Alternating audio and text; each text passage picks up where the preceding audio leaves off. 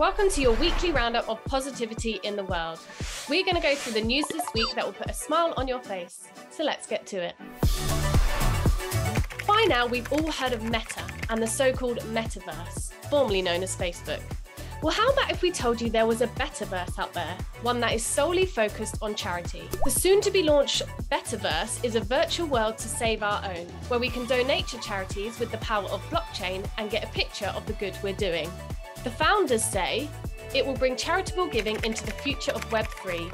The service will ultimately allow people to donate to any cause and in return receive a unique NFT that captures and visualizes the real-world impact. Sounds pretty cool. Billie Eilish has announced the climate-focused event Overheated, which is taking place at the O2 in collaboration with two non-profits, Support and Feed and Reverb. For 6 days this year in June, Overheated will bring together activists, musicians and designers to discuss the climate crisis and what they're doing to make a difference. Every day during the event in June, there will be panel discussions, live performances and documentaries to view, all discussing the climate crisis and how we really can take action to make a difference. Maggie Baird, founder of Support and Feed, said, "We are thrilled to be in London to have this opportunity to connect and discuss different ways we can take action to mitigate the climate crisis." A threatened woodpecker has been seen for the first time in decades, causing conservationists to celebrate. Since 1994, a very grainy black and white photo was thought to be all that remained of the ivory-billed woodpecker. That was until researchers spotted it in the forests of Louisiana this month.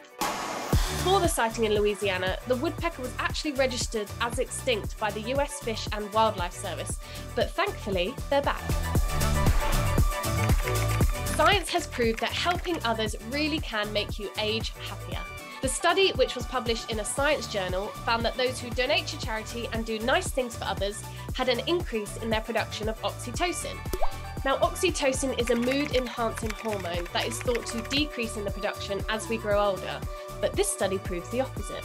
So if that doesn't encourage you to get out, help others in your community and volunteer, then we don't know what will. An incredible woman in the US has just completed 104 marathons in 104 consecutive days. And not only that, the woman named Jackie did this all on one leg and with a prosthesis. So Jackie's goal was to break a Guinness World Record for the most consecutive marathons run by a woman. And she also wanted to raise money for charity while doing it. Jackie originally aimed to raise $30,000 for amputee blade runners. Now that's a charity that provides blades for amputees, as many insurance companies don't cover it. But Jackie ended up raising $192,000 and completed all 104 marathons. What a woman. And that's it.